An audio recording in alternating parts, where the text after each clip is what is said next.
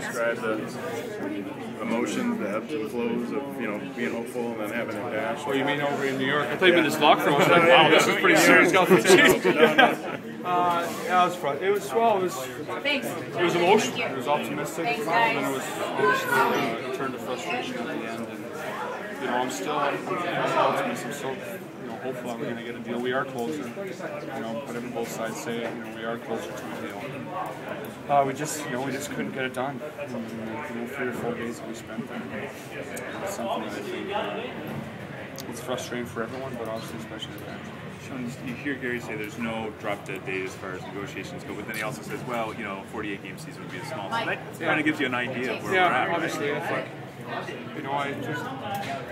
I just, there's just not much time left here. Thanks, guys.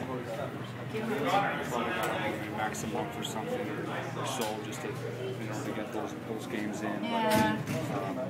But, it is still a long ways away. We are running out of time, but it's a long ways away, and I hope after a couple of days of boxing, we'll prevail and we can get back at it. Why are you optimistic then? Well, because we're closer. We made progress. It wasn't like we're farther apart. We made progress towards towards a deal on the key issues. We're just not there yet. And, like I said, hopefully it's after a couple of days we can get back at it. I think the best thing, the worst thing would be to take time off and not meet. And I think the best thing is just you got to get in there. I mean, especially with someone being in there, you can. Some talks go good and some talks go bad, but at the same time, you're always, you're figuring things out. You're trying new ideas. What works, what doesn't work, and you're moving forward. So, would you say the length of a maximum, the longest, the 5-year deal, is that the biggest sticking point you think? Both sides?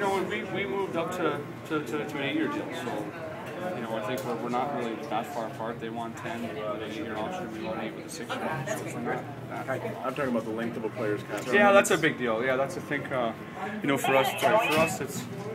We just feel like in a lot of ways, especially with a 5% variation, that can really eliminate the middle class. And, we can't figure out why teams wouldn't want to sign their best players to longer than 5 or 7 years. We think that that's why we came back with 8 and 8. We didn't think it was unreasonable. We think 8 was too long of a deal. The problem with they had mentioned us. They did come our way on some issues, but they'd also mentioned us as the 4 issues that they had no room on. It was a take it or leave it. The problem is that those 4 issues are big issues for us also. So. When Bill says that. Hey, thanks, guys. Thanks, Shawn.